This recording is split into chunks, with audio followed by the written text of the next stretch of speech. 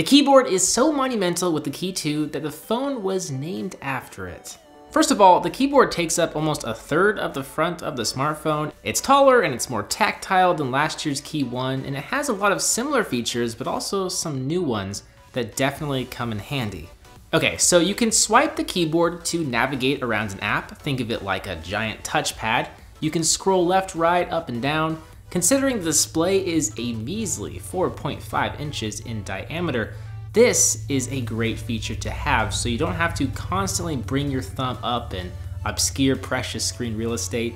In my testing, I actually found that the left and right sides of the keyboard were more sensitive to my thumb than the center. This is a little bit unfortunate because my thumb typically rests in the middle of the keyboard when I'm using this phone in one hand. So it'd be interesting to see someone like Jerry Rig Everything tear this phone apart to see if there's a hardware related reason for why this is. Now there are some other swipe based tips and tricks that you should know about. You can swipe quickly to the left to delete your last typed word. You can swipe up to select word suggestions, swipe down to cycle between symbol keyboards. Also, one of the coolest features in my opinion, you can double tap to display a cursor for text to let you move the cursor around and get to the right spot. It's like the equivalent of force pressing an iPhone keyboard to move the cursor around. There's also this universal shortcut key that is pretty darn neat. You see this icon in the lower right hand corner that looks like an app drawer icon? Well, you can press it along with any letter key to use or configure a shortcut. With shortcuts, you can quickly launch an app or perform an action either by a short press on a key or a long press. I'll give you an example. If you press the shortcut key and the letter Y on my Key 2, it'll open up YouTube. If you press the shortcut key and the letter T, it'll open up Twitter. S, it will open up Snapchat. I will open up Instagram. A short press on the letter M will actually open up Messages, while a long press will open up Google Maps.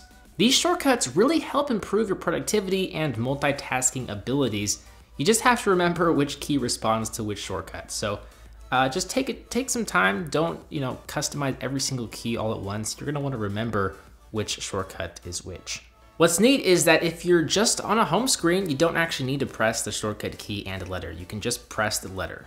Now, before I talk about the typing experience, I want to show you some tips and tricks. If you go to System, Language and Input, and then Current Keyboard, make sure you disable the Show Virtual Keyboard option. This will make it so that the virtual keyboard doesn't pop up every time you tap on a search box.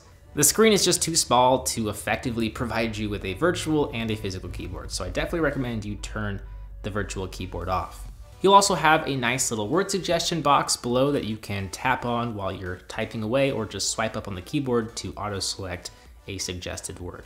Also in BlackBerry keyboard settings under prediction and correction, I recommend you toggle on predict emojis. This will do just as the name implies. As you type, you'll see a recommended emoji pop up and be suggested to you in the bottom bar right alongside the words that are also suggested to you. I need my emojis, so when I found this feature was available, I got pretty darn happy. So BlackBerry knows we don't type the currency sign very often, so they've made a feature to let you customize the currency key to perform other functions instead. You have 5 different options. Control key will let you use the currency key like a control key on a desktop keyboard, so you can perform 2 key shortcut actions like cut, copy, and paste with Control X, C, or V respectively. You can also undo or redo actions with Control plus Z or Control plus Y.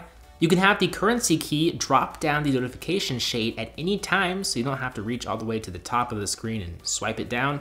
You can press the currency key to toggle between different keyboard languages. If you're a multilingual typist, you will absolutely love this feature. And last but not least, you can turn the currency key into an extra shift key. But that's probably the least appealing option of the bunch.